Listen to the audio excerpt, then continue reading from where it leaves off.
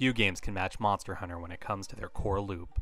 True, there's that risk of sameness when you encounter familiar monsters in familiar ways, but that familiarity persists for a reason. The series is its own kind of phenomenon in Japan, with several imitators following with their own hunting games once it was clear the formula works. The rest of the world has been playing catch-up in that respect, with 2017's Monster Hunter World finally bringing it to mainstream prominence. It is now Capcom's best-selling title by a Rathalos-sized margin, and a world with Street Fighter and Resident Evil ports on every platform imaginable. That's truly saying something.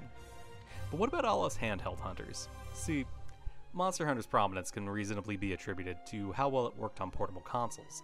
The PSP, remember that thing, was the first standard, but soon the series would find a recurring home on the Nintendo 3DS.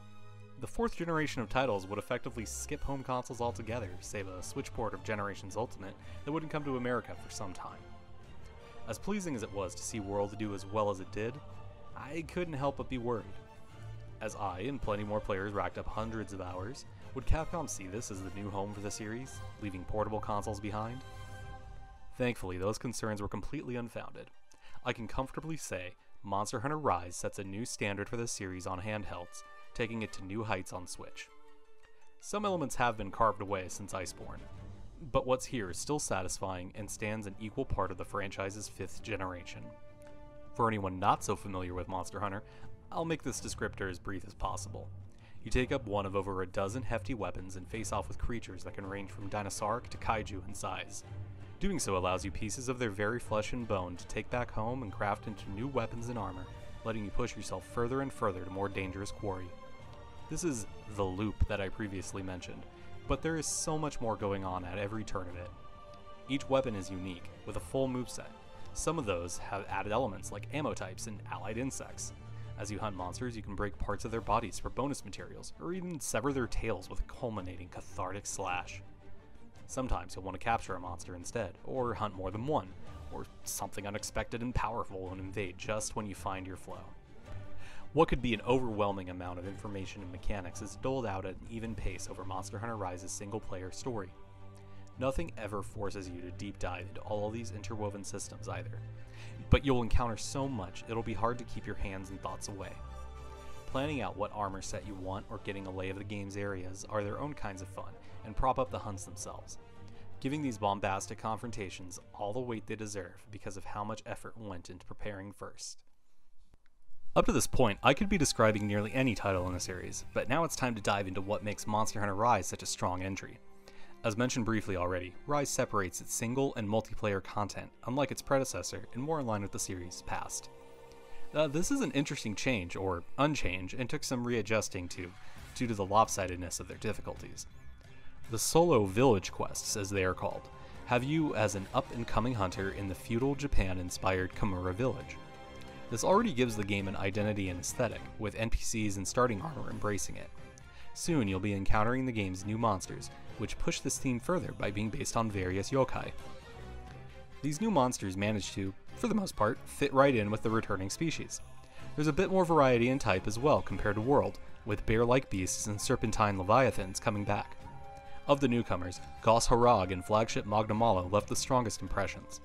Not every hunt is so enthralling that I'd want to face off with the monster again and again, but as a whole it's a serviceable lineup of creatures that will continue to grow with free updates in the future. I will say, the game's solo content felt particularly easy. That may be thanks to how much time I regularly put into the last game, but I was able to complete the entirety of it with only a single bout of armor improvements. This took some of the edge off compared to World, which instead presented a single pool of quests, without distinction between solo and multiplayer, and scaled them accordingly. For some, that might be a blessing, as it will let them breeze through to gather materials and access to better equipment in order to take on the multiplayer hub campaign. This felt more like the Monster Hunter I was accustomed to, where a couple mistakes can have you carted back to camp and every success feels earned. Nothing stops players from diving right into hub quests either, with their higher difficulty being the only gate in place.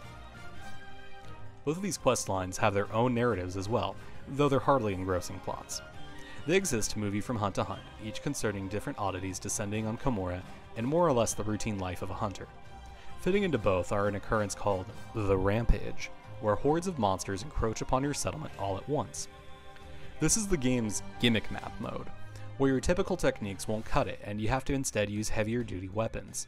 You'll be tasked with protecting gates into Kamura, doing so by placing ballistae, cannons, and more that can be both automatic or manually controlled. This translates to moving from one spot to another in order to have the best vantage point against multiple monsters, using techniques and armaments, and even some special allies, to fend them off before they come crashing in. In all honesty, I wasn't a fan of rampages. They lack the elements of the series that I enjoy most, that being the face-off between hunter and monster, though that's likely the point. Anytime one would be necessary to clear before progressing to new monster encounters, I'd catch myself groaning. They do have their benefits, those being materials to improve your weapons, and even powerful Apex variants of monsters that made a strong impression when they are introduced. As a note though, I only took on rampages by myself during the review period for the game. I can definitely see them at least being less stressful, and perhaps even more enjoyable, with some company manning turrets and minding monsters. It's Ryse's 3 other big additions that feel the most forward-thinking for the series though. You'll encounter the first of these right in the character creator, the Palamute. These canine companions will accompany you and Palicos on hunts, and while the felines are still the more resourceful of the two, with various specialties like healing or trapping, Palamutes are more persistent attackers and a new, pettable mode of transportation. Being able to ride your dog is a game changer, making the trek through maps quicker and less draining on your ever-important stamina. They also allow you to use most items while mobile, taking out those stop and sharpen moments that pause the flow of a hunt. I can't tell you how many times my life was saved thanks to a quick whistle to my goodest boy, letting me pop a potion while creating some breathing room between me and a monster. The most significant addition of all has to be the wire bug though. You now have a combination zipline grappling hook that allows you to traverse maps in new ways, most notably with added verticality. It is called Monster Hunter Rise after all. Hunters from Kamura are also adept wall runners, letting you dash on your dog before leaping up a cliff, running up its face, and wire bugging across gaps or to new heights. Getting around quickly and efficiently is easier than ever, no matter where your destination is. They're welcome additions in that respect, and remove some of the tedium that even World couldn't. Wire bugs aren't just for exploration though. In combat, they can be used to make quick, evasive, or approaching movements, and also grant every weapon type new and unique attacks. Being able to punch your hunting horn into a monster's face before jamming out to send reverb straight into their skull along your wirebug's thread is never not satisfying, and other silkbind attacks reach similar levels of spectacle. Others are more utilitarian, like giving shield-based weapons powerful counters or adding aerial attacks to historically grounded weapons. Laying into monsters with these silkbind attacks has another added benefit beyond looking cool and giving you more options. With enough of these, you can put those monsters in a mountable state and use the most satisfying new addition of all, Wyvern Riding. Instead of previous games' mounting system, where you chip away at a monster with scratch damage before pulling off a big technique and toppling it, Wyvern Riding expands the concept significantly. Now you use your wirebug to puppeteer the monster, giving you access to some of their attacks. I actually cheered when I used a Rathian flip for the first time, and similarly notorious tools of these forces of nature are now at your disposal instead. There's practicality alongside that satisfaction, since wielding a monster is bound to be more powerful than wielding a weapon. By seeking out other monsters on the map, you can lay into potential prey, or launch your current ride into that monster to then mount it instead, letting you get back to attacking your prime target. Approaching this mechanic and these instances well can make it rain shiny monster drops, and present some of Ryse's greatest spectacles via powerful, monster-specific finishing moves. Though it doesn't offer any new weapons, and even loses a few techniques thanks to no Slinger, no Crush Claw, or no hunting arts, Ryse does expand on your arsenal beyond Silkbinds. Switch skills let you swap out certain attacks or Silkbinds for others, giving you a degree of customization beyond equipment choices. The most subtle, but perhaps most welcome change is to endemic life. Instead of just sort of being there, seeking out and picking up these creatures has immediate and tangible benefits to a hunt. Some apply buffs, both permanent and temporary, while others increase your item potency or can apply blights to monsters. It isn't as big a game changer as auto-crafting was previously, but it does add more value to exploration and gathering for those who enjoy those aspects of the game. They're worth enjoying too, as Ryse's 5 maps are full of findables. Though they're smaller than what World offered and perhaps more straightforward, they get the job done while remaining one large environment each instead of sectioned off areas. I assumed that style might lead to long loading times, but thankfully the game isn't too bad in that respect.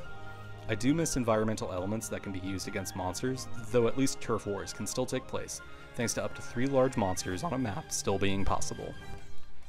Visually, things aren't as detailed as its predecessor, both for monsters and the environments. That said, being built specifically for the Switch leads to Rise being more than satisfactory. There's a noticeable improvement when playing docked, but handheld is just as smooth an experience from a gameplay perspective. I experienced no slowdown even playing undocked online with a full hunting party, including with at least one player in the UK. Capcom once again shows that the RE engine is one of their greatest current assets. The entirety of this review so far can be applied more or less to the entirety of Monster Hunter Rise, but there is one important facet that absolutely deserves its own section. Thinking back on my ample time with the game so far, all my greatest memories come specifically from multiplayer. This is not only what elevates Monster Hunter from an addicting action RPG to a must-experience series, it's done exceedingly well on Switch. How else would I have enjoyed ganging up on a poor, hopeless Great Boggy with 3 other players? Or that time I joined a quest in progress only to ride up on my Palamute, only to vault off and slash a Magnum Hollow square in the face, just as a Rathian appeared, letting me mount the 2 back to back as my new allies gathered up materials and cut into the prone victims. Sure, you can swap stories about how much time you spent grinding your latest gun lance, but it's more rewarding, enjoyable, and exciting with company. Rise is a slight step back on the online front from World though. As mentioned before, quests aren't in one unified pool, so you have to get yourself online via an NPC outside the hub, and then make sure everyone is specifically looking at hub quests, which isn't particularly difficult, but it doesn't have the same ease as the previous game system. Likewise, I wouldn't recommend the Switch Online app as a first choice for communications, especially with third-party applications like Discord being readily available. For those minor inconveniences, you do gain one very important benefit. Local play with other hunters in person is back to being a possibility that doesn't involve lugging a PlayStation 4 to a friend's house. The system doesn't even have a handle, come on. The Switch is a natural fit for Monster Hunter, and my new favorite home for the series. While I was unable to test this particular aspect during the review period, I did have a chance to play the recent Monster Hunter Rise demo with a friend locally and found it to work flawlessly. While it is possible to enjoy Monster Hunter, and Rise in particular, as a lone Ronin of a player, I do encourage you to either party up with other players regularly, or to have a group of friends or fellow hunters with the game. Also be sure to have plenty of time on hand, as it took me about 30 hours to get from low rank to high rank in Hub. This is arguably when the game opens up, but I never felt bored or only going through the motions leading up to that point. Village quests are on a different sort of framing, so you can still encounter some more notable monsters there, but it'll still only be the beginning of what Rise has to offer now and in the future. For a certain type of player, Monster Hunter Rise is a Switch essential. If you're both patient and attentive and can handle massive opposition in the face of dedication, you will thrive. Though it can feel like taking on an iceberg with a butter knife at times, those behemoths are whittled down eventually, and these moments can feel utterly glorious. As a fan of the series, I was impressed nearly every step of the way with how the dev team maintained nearly all of what made World such a step forward while still offering up new ideas. Getting to the good parts, those face-offs with new and fan-favorite monsters, is easier than ever thanks to the new traversal options. This isn't another massive leap, nor is it a concession for a less powerful system. Rather, it's a refinement that brings back handheld portability while setting its own identity. If you were ever curious about why Monster Hunter was such a big deal, this is a game worth keeping an eye on and experiencing for yourself. If I've enjoyed it this much with a fairly shallow pool of fellow players online, I can only imagine what awaits when the world takes up their weapons again and rise to the occasion.